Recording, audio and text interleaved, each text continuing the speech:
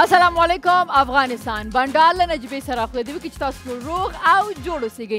او نن بیا د شنبې ورځ ده نو زیاتره کوشش به هم دا وي چې ستاسو ایمیل څه موږ جواب ورکړو، ستاسو انسټاګرام اکاونټ کې چې کوم میسجونه رالېږي هغې ته، او زموږ د بنډار چې کوم فیسبوک پاڼه ده هغې خوا ته به هم ځو. په دې خپرونه کې تاسو ته موسیقي نن هم موږ لرو چې تر څو کړي چې ستاسو مازغه لږ ارامه شي، راحته شي، او نن اشپزي هم درته لرو. صحیح ده. او د هغې سره سره تاسو چې نن د کومو خلکو کلیزې دي هغه به هم لمانځو. صحیح ده. او د هغې نه علاوه دا ده چې زه تاسو ته میلمه هم لرم. یعنې په دې خپرونه کې موږ کوشش دا کړی چې د افغانستان هغه بااستعداده ځوانان نجونې چې هغه په هر مسلک کې خپل کار ډېر ښه مخې ته وړي او یو هنر لري هغه باید ستاسو وړاندې راولو. نو دا به وشي چې یو خو دا ده چې د هغې ته به یو اپریسیشن میلاو شي، او تاسو چې کوم په کور کې خلک ناست او یا په نور دنیا کې زموږ خپرونه چې کتل کېږي نو هغې ته معلومه شي چې افغانان بااستعداده خلک هم لري. ځکه چې د بده مرغه زموږ او ستاسو یو عکس چې نړۍ ته وړاندې کېږي هغه همیشه دا ده چې موږ د یو بل سره جوړ نه یو، موږ همیشه جنګ کوو، موږ همیشه. نو دغسې غواړم چې دغه خبرې استا زموږ او ستاسو د نوم نه یا زموږ او ستاسو د دې افغانستان د دې عکس نه استا لرې شي. هغه به همداسې کېږي چې موږ همداسې خپرونې لرو، همداسې افغانانو ته موږ په خپرونه کې ځای ورکوو. او زه همیشه یو خبره کوم چې یقین وکړئ چې څومره تاسو کولی شئ خپل ځان مثبت وساتئ د هر څه په باره کې. لاره کې یو دوه کسان ګوري، هغه که خاندي، هغه که په یو رسټورنټ کې ناست دي، هغه که په یو موټر کې چېرته روان دي، کله چې ستا نظر په هغې ولګي یو مثبت فکر وکړه. مثبت فکر کې د دوستان دي، مثبت فکر دا دی چې ته وایې چې دا د فامیل غړي دي چېرته روان دي یا دا. نو دغه یو مثبت دی. کله چې تاسو یو مثبت فکر د هر څه په باره کې، مثلا زه یو چا سره دلته موږ موټر کې روانو، نو زه چونکې کابل کې ډېره نه یم بلده، نو یو ځای کې سړک په څنګ کې د موټر ډېر غلط پارک و. نو هغه ویلي چې دا وګوره د افغانانو ته دا موټر کوم ځای کې پارک کړی ده. نو ما ورته وایم کیدای شي چې موټر یې پارک کړی نه، موټر ورته خراب شوی په سړک باندې. نو ما داسې وکتل یاره وایي ته څونه مثبت فکر کوې. مثبت فکر یقین وکړئ چې په خپله ځان ته هم ډېره فایده لري.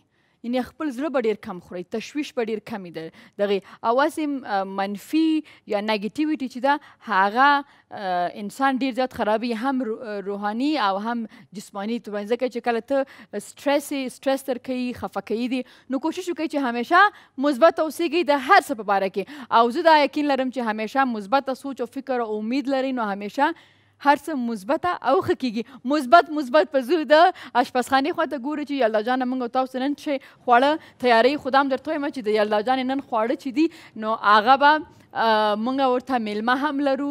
یعنې زموږ ډېر ښه اشپز دی، استاد دی، هغه به دا خواړه نن ټیسټ کوي. ما ارواخې نجیبه یا وخوري یا ونه خوري وایي ښه ده، خو نن هغه چې د استاد ګوري چې اشپز طلایي چې څنګه دا خواړه د یلدا چې کوم تیار کړي دي دا څنګه دی. یلدا جان خوش آمدید. سلام علیکم نجیبه جان، خود خوش آمدید. یک سلام به تمام بیننده عزیز. آرزو میکنم مثل همیشه خوشحال و سرحال باشین. دوستای عزیز امشب شب مد نظر گرفتم برای شما که لور ساسج برای شما آماده کنم که ساسج مرغ است. دوستای عزیز یک دفعه میریم اول کارتش میبینیم که چند شده، بعد از میایم سر طرزش صحبت میکنیم. نرخنامه‌اش میبینیم.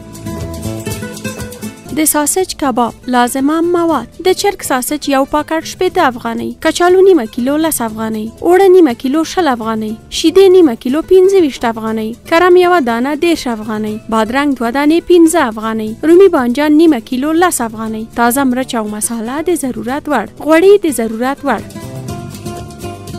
نرخنامه خو تاسو ولیدله چې دغه د ساسج رول تاسو څنګه پخولی شي.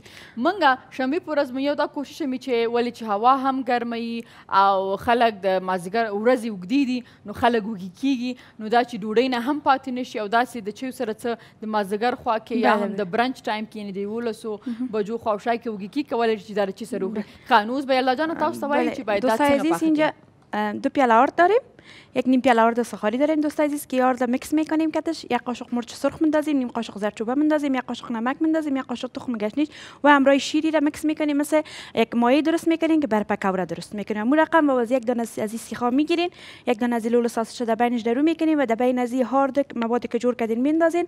روغن به بسیار اندازه کم میمانین که سرخ شه و بعد از او این در روغن میمانین که سرخ شه. وقتی که سرخ شد دوستای عزیز یک قوری دیزاین میکنین همراه بانجورمی کرم و میتونین در پولیش یک کچالو داریم، کچالو رو هم چپس کنین در پولیش برین و همراه نان گرم نوش جان کنین. ډېر ښه. صحیح ده. او د چیپ سره راپیاد شول چې ما مخکې یو خبره کوله مې زما په خپله فرنچ فرایز ډېر زیات خوښېږي خو دا چې چاغه نه شم او دې کې چې غوړي ډېري د هغې ډاره یې نه خورم. نو یلدا جانه مو دا پوښتنه کوي چې په روانو خپرونو کې موږ ته داسې وایي چې لږ غوړو کې یعنې بیخي لږ غوړو کې چپس څنګه پاخه کړي هغه به موږ ته را زده کوي. صحیح ده. او کوشش به کوم یلدا جانې ته هم وایم چې کوشش وکړه چې دا د خوراک ګارنیشینګ دپاره که نه صحیح ده هغې دپاره چې کوم ګلونه جوړیږي څنګه جوړیږي هغه هم باید زده کړو چې خویندې دا وخت خپرونه گوری صحیح ده هغه اساسا دا هم یک چیز دیگه به دوستای عزیز من اگه میخواین که مثلا چپس نکنن میتونن که پوست کنن از تراشک بکشن دمی مواد گت کنن به خاطر که لول ساسج کسی پخته است این که دمی مواد گت کنن بعد از که رول ساسج دادی که چی کنن امو کچلو رو بخود جوس میکنن وام میشه که مو رقم میشه اصلا چپس نکنن امو رقم میشه که ازش استفاده کنن بسیار مزه دار میشه. ډیر ښه یلدا جان بخپل شپزی ته ادامه ورکړي او موږ تاسو به داسې وکړو چې اساس ته به ولاړ شو د دمې خواته. خو دمې ته تلو نه مخکې زه غواړم چې تاسو دا ووایم چې تاسو هم کولی چې په دې خپرونه په دې بنډار کې برخه واخلئ د ایمیل د لارې یا هم د انسټاګرام د بنډار د انسټاګرام د لارې. د ماخلو خپرونه ادامه لري بنډار له نجیبې سره.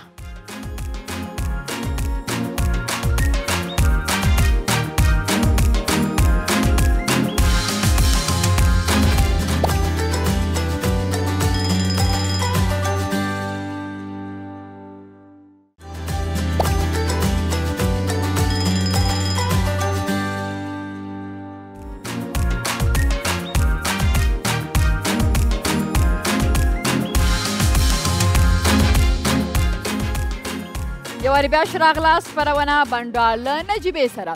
او اوس هم نخود جان خوش آمدید. سلام علیکم جور. برو ادامه به تی سعی نکی طرف خیر است. نه خیر است خفه نشو. سلام جور بخیر ستمن جان. تشکر بخیر باشین. چقدر کالای مقبول پوشیدی ولی ما همیشه کالای مقبول ما میفهمم. ما گفته بودی که به برمز یه خنقاق میخری باز چرا نخریدی؟ به خاطر که دخترانه است. حالا رنگش دخترانه است دوختش دخترانه است بچگانه است بیار. خب نه ما خودت این دفعه که خارج میرفتم خودم میبرم کانادا. الله خب یک دونه برای استاد شاکر بیار. استاد شاکر اجازه فامیلی نداره. چرا نداره؟ میگه از فامیل برش گفته که از دخترها توفه نگیری. اما تو هستی؟ بله اما تو هست. والله خیبه بس راستی سلام علیکم استاد شاکر جور استی بخیر استی صحتمند. صحت خوب است خیر است استاد فاروق برای شما هم سلامم برسه خیر است که مایی که گرفت باز برای کس نمیده و متعاداتش است. این قصهش نباش. خب مونږ ته بل ایمیل راغلی سلام با شما و همه بینندگان تلویزیون آریانا خوشحال هستم مردم افغانستان برنامه جالبتان را با دوستان و فامیل های همه تماشا میکنن موفق تر و صحتمندتر بمانین. محمد سرور دانشپور بغلان مرکز شمال شرق کشور. زنده باشی سلامت باشی. تشکر محمد سرور جان از بغلان برای من ایمیل ماندی. با فامیلتانم با دوستایتانم یک سلام خاص متو سیز او دې سره څه کوو چې یو موسیقي نورو زمونږ د تکرار میره ما یک موسیقیت میشنویم میشنویم. شاکر جان عزیز سلام نجیبه جان خدمت شما و خدمت حاضرین در تالار و یک سلام خاص خدمت دوستای عزیزی که ما را اکنون تماشا میکنن از تلویزیون شبکه جهانی آریانا. دیگه امید که جور صحتمند باشن. که توفه بشوردیم به خاطر که مردم فکر برای دو کس بسیار منتظر می باشه. یک برای یلدا جان که چی پخته میکنه یک برای شما که چی برش می نوازین. ما بیچاره در نمقات ما را خود زدیم که از برکت خودت و یلدا جان ما را یکم ذره تحمل کنه ببینه. ان شاء الله که یک پارچه مرحوم مزایر خدمت شما پیشکش میکنیم. امید مورد پسندتان قرار بگیره. اوکی چقدر خوب چقدر خوب.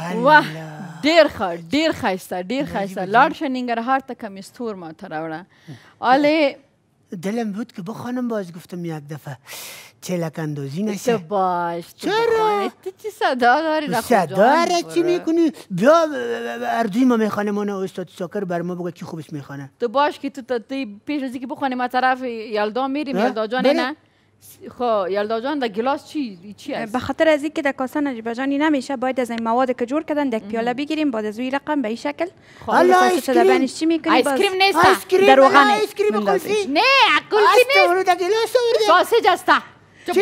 ساسج خب هسته مساجق نمیخورم ساسج نه ساسج خود از امو آره بی چی رقم پخته میکنه تو باش خوارای ما ببینه نه اوکی دی مواد مو تو مخلوط میگنی بله ما چشم ما بس یکم برام از دور کلا ورم مالم سه اول یک دفعه بیخی گوشت شمسی نخود جان خفه نشی دیگه نه خب نه شما چی میگفتین میخوانید که آهنگ بخوانید آهنگم میخوانم بانه میتونی از این که خوب ما میگم درز نخود که اردوی ما میخوانم تو پشتایش بخوان ما دریس میخوانم پیشتر ما گفتم بر ما خان کاخ بگی اما تو صحیح است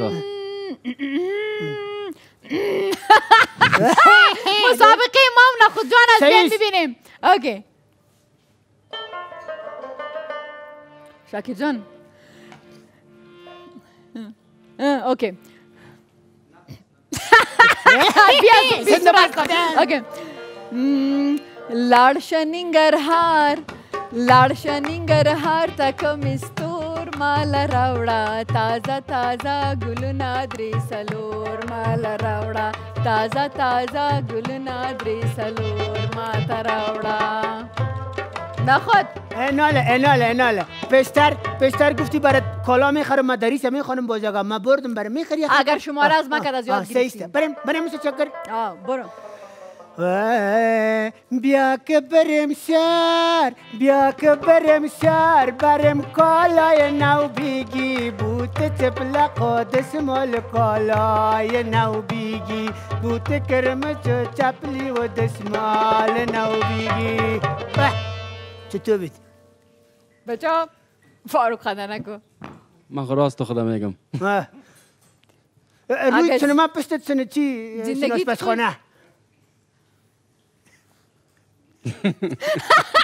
میگه دوست خودش میگه دو سر خود پر داره حالا بگویم خفه نمیشین والا می اردوید خوب نخوانده اصلی صحیح نه زنداباد شاکر که از من شد اصلی صحیح بر ما ساز نکد اگر نه ما صحیح خونده دماغ اغلی مشکل داخلش بود من قبول ندارم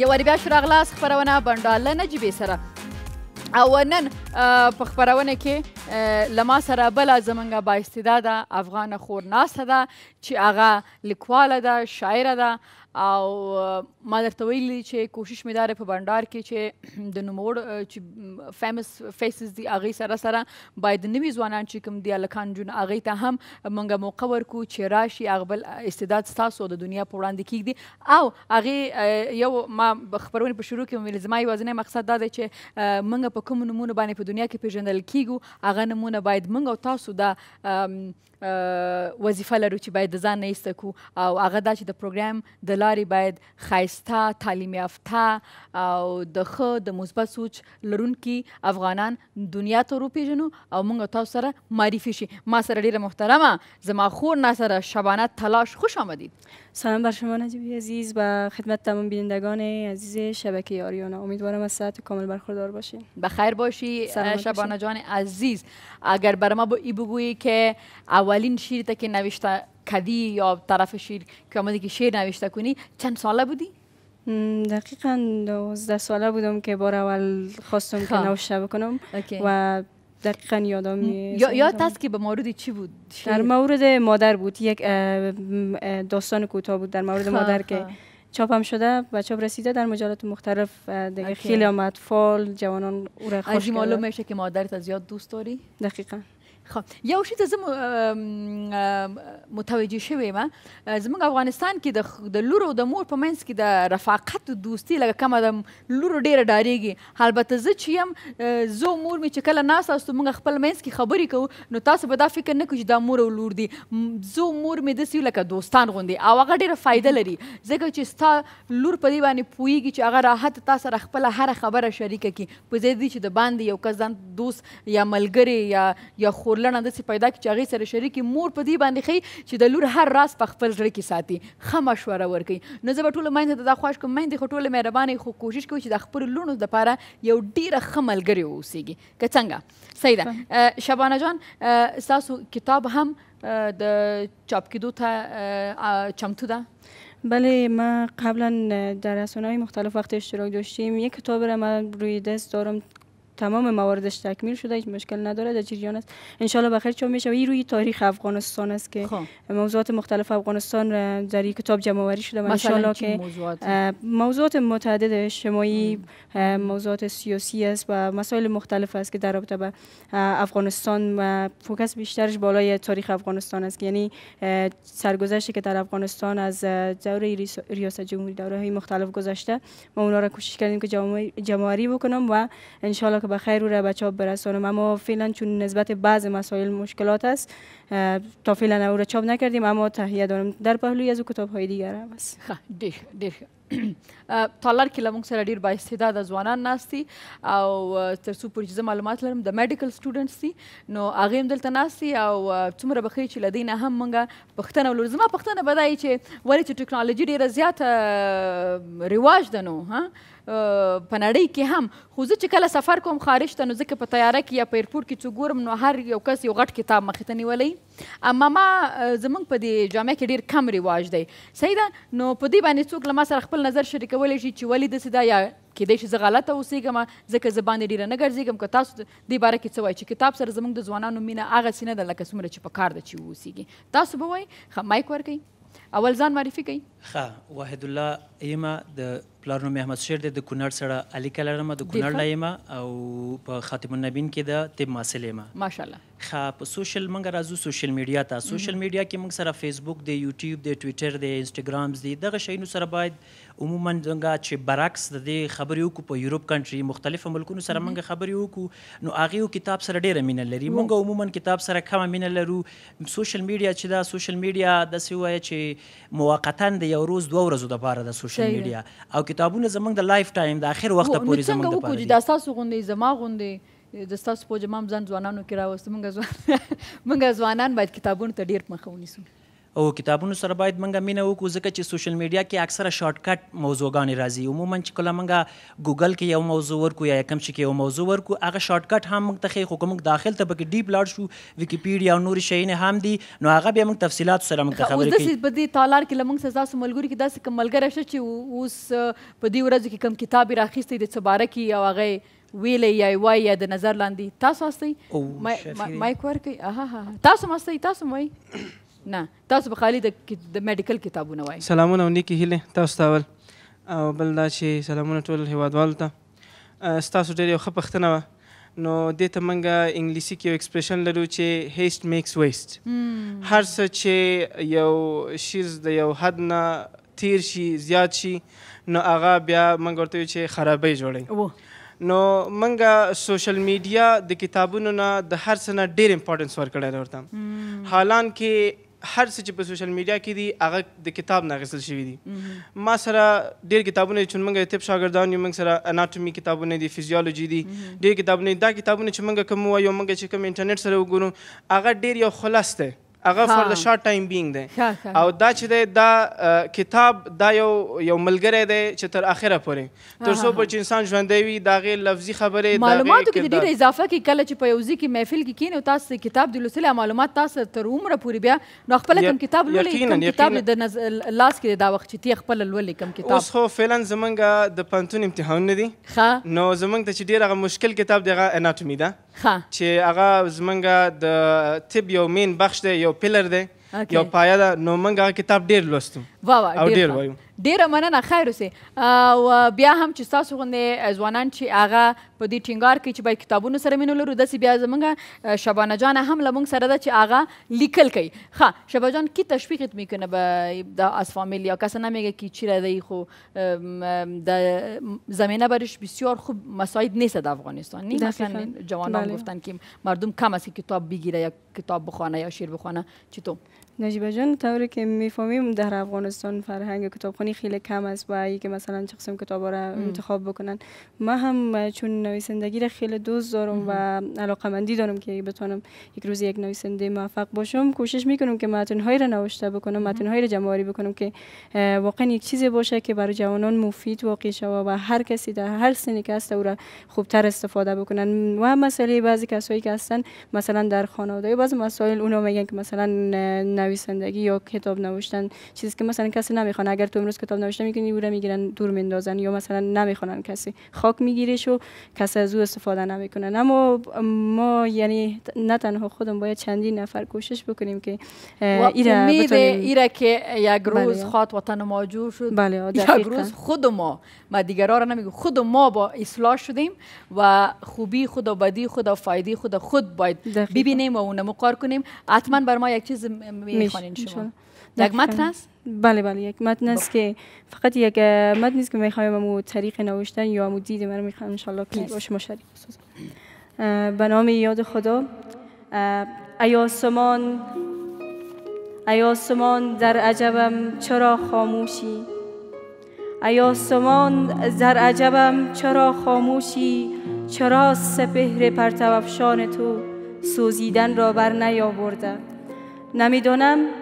نمیدانم قهر آن ذوالجلال عرش لایزال را چرا به جوشش نیاورده است.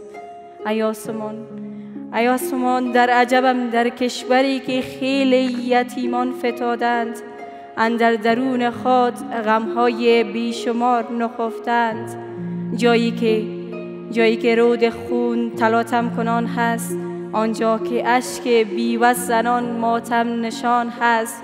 چه روزگاری است اینجا زنان برای دست یافتن تیکه نانی در انتظار مساعدتی است، اما گوش ها کر و این گوش ها در انتظار رسیدن مساعدت هرچند دور سال هاست شنوا باقی مانده است. ای آسمان در عجبم چرا به نالش نرسیدی؟ اینجا که رستاخیز عشر سر مردمان بود، اینجا که هزار رستاخیز نگریسته و شد باز شد سالها هنوز، من میان این دست و پاهای فتاده و کشته و زخمی نقشه های تیغ ظلمت را نگریستم. جایی که شعله های آتش ره نمیزنند هنوز، جایی که فریادهای سوگوارا فغان ریختن خون خلق را بیداد میزنند هنوز. اینجا میان دود و بارود فضای روشن کشورم غبارآلود گشته است، جایی که مردمان آن سوی سالها کفن پاره می کنند هنوز. ای آسمان اینجا در میان این دود و بارود آثار مرگ به هر طرف نشانه هست، باران مرگ دامنگیر هر خانه است هنوز. اینجا که کفنها نه که کهنه نمی شوند هنوز، تازه کفنی را به خاک کشیدن هنوز. تلخ است زندگی و چه تلخ است روزگارشان، آنانی که رفتند، آنانی که سوختند، کسی یادشان نکرد. حیف است که زنند قسمت و تقدیر به نامشان. ډیر ښه، سلامت باشید. ډیر حقیقتونه واقعا کله کله موږ ستړي شو د دې نه چې خدایا کله به نور سوله راځي، څومره خویندې به زموږ کونډې کېږي، څومره کوچنیان به زموږ یتیمان کېږي، خو بیا هم دنیا په امید خوړل کېږي او ناامیدي زموږ استاد په مذهب کې ګناه ده. او کله چې داسې ځوانان ګورم، کله چې داسې پیغلې ګورم، نو امید هغه فکر چې دا هغه راته نور هم احساس ته روښانه کېږي چې انشاءالله هغه ورځ به راشي چې دې چې نن کوم شعر ویلې د دې په ځای به یو ډیر ښایسته د آبادۍ د سوکالۍ او د خوشحالۍ شیر به اوسیږي انشاءالله. شبانه جان تشکر از اینکه آمدین. بخیر باشین، موفق باشین. تشکر. او همدې سره به یو کوچنۍ غونې دمه واخلو او بیا بیرته راستانه کیږو دمه.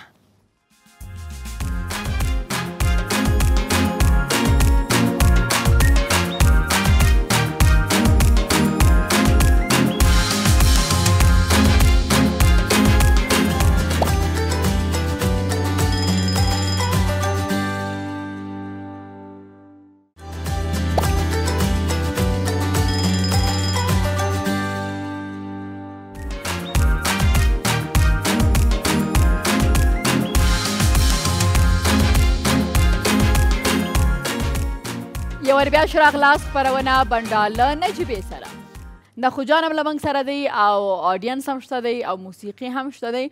خو نخو جان بله خودت نبودی، لالا این سعی کو نوجوانای آمده از مدیکل آمده تعلیم یافته با استعداد کدام سوال از پیشان داری؟ فکس مثل خود مورد اول خب من رفتم فکس خود مورد ما پشت ماش رفتم که باش که بی جان دوغ جور کنه ولی میمانا را دیدم خوش شدم که هیچ پرسانه که خوش آمدین خوب هستین؟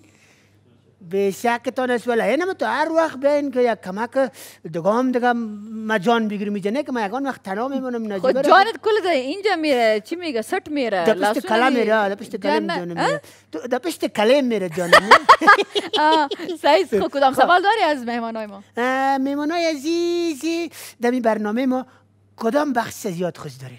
یکیتون جواب بدین. یا چی خوش داری در برنامه بندار؟ در برنامه چی را خوش دارین؟ کی میگه؟ خواه مایک برشان بدین. اوکی چی خوش دارین در بندار؟ به نام یاد خداوند منان. سلام و درود خدمت شما نجیبه جان، خدمت همه بینندگان عزیز، خدمت همه دوستان عزیز تقدیم می‌نمایم. من در این برنامه واقعا این برنامه آشپزی واقعا خیلی یک برنامه خوب است که من همیشه وقت از این برنامه واقعا لذت میبرم. بسیار خوب. عالی نخود جان که گفت که چی خوش دارین در این برنامه، نخود بیخی بالا رفتی اینجا باش. اوکی چی خوش دارین؟ آشپزی را گفت خوش دارم. بدون نجیبه چی خوش دارین؟ مرا خوش دارم. نه تو را خوش نداره. خودش میگه. خب چون که بیشتر گفتم برای من هم برنامه آشپزی واقعا خیلی یک برنامه است که واقعا من لذت میبرم. خصوصا در فامیل ما فقط خودم و همراه خواهرام میباشم که میتونم آشپزی بکنم و واقعا خیلی چیزها را از برنامه یاد گرفتم. تشکر، بخیر باشین. نه سعی کن. کار ما رقم خراب شده رئیس بیا کمی یک روز کلاه یلدا جان در سر خود کنیم خودم آشپز شیم. چی گفت؟ کلاه من نمیشه در سرت، کلاه من در سرت کلان است.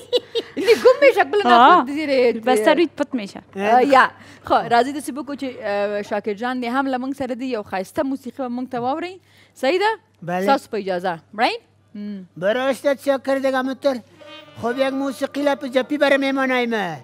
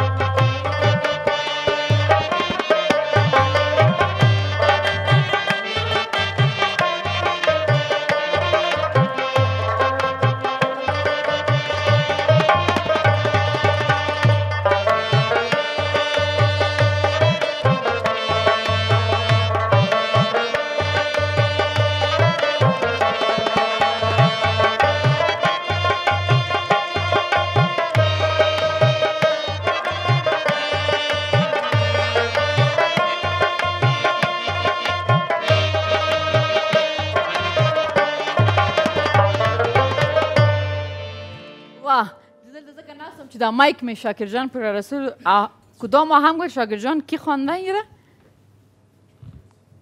این پارچه غنچه سرخ و باغ گل بستان تو هم انگامه جان و احمد علی جان.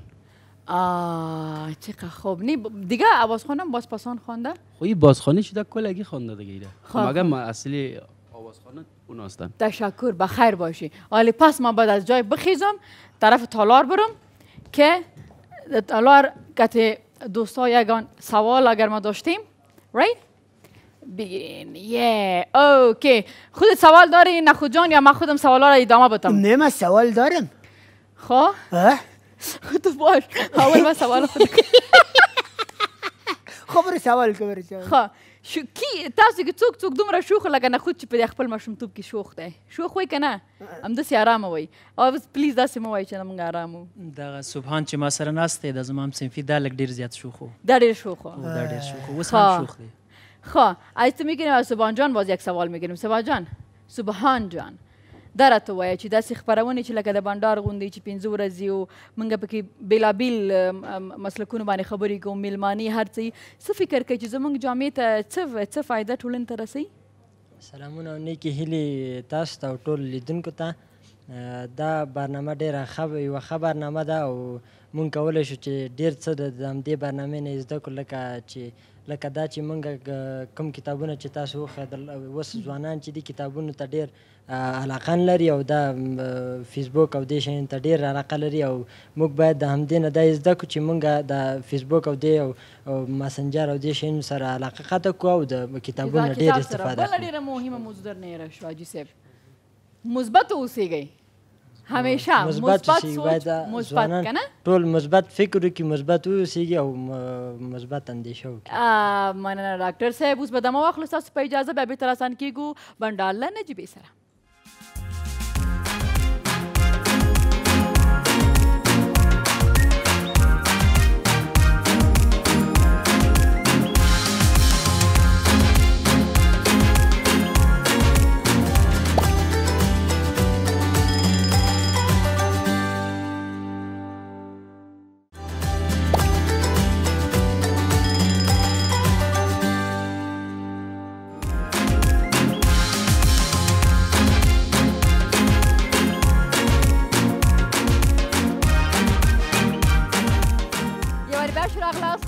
بنډار له نجیبې سره او نن چې کوم خواړه یلدا جانې تیار کړي دي نو د هغې خو ډېر زبردست ججمنټ به اوس راځي ځکه چې په تالار کې زموږ چې کوم میلمانه دي هغې باندې مو خوړه او ما سره دلته کې زموږ د افغانستان اشپز طلایی دلته ناست دی ډېر محترم محمد بصیر پیرزاد. ښه راغلاست.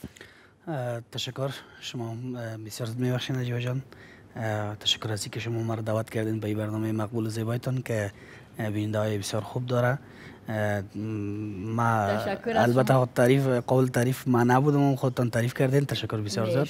شما اشپز طلایی بودن در افغانستان دیگه در سطح افغانستان کم نیستن، مگم واقعا شما استعدادشان دارین. تشکر از اینکه دعوت ما را پذیرفتین. رفتین. اوکی. خب یلدا جان یکنه میشناسین که همکار ما هستن، بسیار اشپز خوب هستن، همیشه که خوراک تیار جور میکنم مزه‌دار میباشن. مگم من آدمی هستم که خودم اشپزیات خوب ندارم، مگم در خوردن بسیار تیار هستم. باز امروز ما گفتیم که یلدا جان که هر چیز پخته میکنه ما میگیم عالی است. امروز شما بر ما میگین که چی کم است چی زیاد است. سوالا باز من خودم میکنم.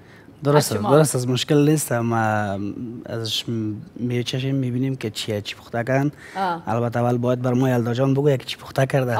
و طرف تالار میرم که یگان تاسو چا اوسه که څنګه خوندور دی که نه او درېږه یالا خیر ته خاندې څه چل نه پکې ډېر مزهدار و چې ډېر ښې پخ کړي وو او مننه ترې کوو چې موږ ته یې راکړه. خوښېږي م داسې فاسټ فوډ شیان هم خوښېږي ستاسو یې ځوانانو خوښېږي. ته خو ما ته ښکاري چې جیم ته هم ځې نجیبه جان شیان هم ډېر خورې. نه ښه شیان دي عموما چې باید موږ ذایقې دپاره هر څه باید وڅکو یو ځل یو څه هر څه ډېر خوندور و او خوند یې ملا زیات پکې و. د اشپز لاسونه ماشاءالله ډېر ښه دی او داسې دی چې داسې غذاګانې داسې ځوانان زیات خوښوي. په خپله دیم چې ډاکټر صاحب زده دي که نه؟ څنګه؟ خپله دیم اشپزي زده ده که نه؟ لږ لږ زده دی. موږ خو مسافري وختونه دي نو. د کوم ولایت یې خپله؟ پکتیا ولایت یم. وا په قوم باندې څوک هستئ؟ ګردیزي یو ښه ګردیز هستئ ښه صحیح ده مونږ هم وایي چې نیکونه هم کندوز ته د ډېر پخوانه تللي وو مونږ نو زدران هستو نو د پکتیا زدران هستو مونږ تاسو زما مور به پکتیا زدران ښه صحیح ده ښه مننه نو داسې به وکړو چې ولاړ بو د اشپزخانې خواته چې زمونږ اشپزې طلایي هم لږ امتحان واخلي زمونږ د اشپزې رایټ یلدا جان بله جانم که اشپز طلایی آمدیم در جانتان مشکل نیست شما نوش جان میکنین باز من از پیشتان سوال میکنم صحیح درست حتما چرا نه خب یلدا جان اول بر من بگو من چه قسم بخورم که پنجه بخورم یا متر از چوبش بگیرین در چتنی بذارین استفاده کنین میتونین پنجه قاشق است هر رقم که میل خودتان است استایل وطنی ما شما بهتر است اون رقم هم خورده میشه وطنی خوردن شما میتونین صحیح درست است چکنی هم ورسره تیار کړی ده او وسپنو دا وزم چې د مازدیګر چیز زما خو تاسو خلک برای خب حالا برای بگین که چی چیزایش است که خوبش است یا کدام کمی داره که ما میتونیم چی بهتر کنیم تغییرات بیارینش خب یالا جان اول باید بگویم که بسیار مزه‌دار و بسیار خوبش یعنی یک نوآوری بسیار خوب و در پولیش چتنی را که جور کردین چتنی را که کمک تندیش بسیار کم بگیرین به خاطر چون بسیار تند که اگر باشه بعض اوقات بعضا نمیتونه خورده چون تکلیف معده می باشه و بعض مشکلات دیگه یا مثلا من خوردن نمیتونم زیاد تندی خود این البته نجیبه جان خوردن نمیتونه ببین و یلدا جان میفهمم من سعی میفهمینم بازم مگم به خاطر چی میگه میخونه که اگر روغن داشته باشه چیز باز من نمیخورم به خاطر دای خوبی روغن هم داره به نظر ما اگر همه چیزش صحیح است همه چیزش صحیح است هیچ کدام مشکل نداره تماما موادی که در استفاده کردین بسیار خوب ذائقه بسیار خوب ساسش مرغ است البته بله بسیار مزه‌دار بسیار خوب والا نجیب جان اگه ما بگویم که سرزی فی بگیرم خواهش فی گرفتن نمیتونم ما چی بگویم دیگه یلدا جان ما رقم تشکر بخیر باشین از اینکه در برنامه آمدین و چند نمره برش میتین از 10 از تندی که چکنی تند از دیدنی از مندیش خوب صحیح است نه همه چیزش صحیح است نه البته چتنیش هم تند نیست من گفتم که نه اگر کم از تندیش کم شه بهتر است به خاطر چون تندی زیاد شه مقدار ضرر میرسونه اوکی گود از داگه من نمره برشون بتم شاید که دای پوره بتمشونه واو یلدا جان بسیار خوب بفرمایین تشکر یلدا جان خب اگر کسایی که اینجا بصیر جان برنامه را میبینه و میخواد که آشپزی را یاد بگیره بچه هم اینجا هستن مسافر هستن بعد مسافری بدونی که شوروا پخته کنه دیگه چیزا رو پخته کنه خب علاقمندیم ضرور است برایشان و بچه وقت میتونه که آشپزی یک بچه ها یاد بگیره دخترها خو راستی اگه بگویم بچه ها زودتر یاد میگیره نسبت به دخترها خودم بچه هستم نه این گپ چطور شد؟ نه نجیبه جان این گپ ما این نمیدونم که نه من قبول نمیکنم خب نجیبه جان پیشتر چرا بچه ها؟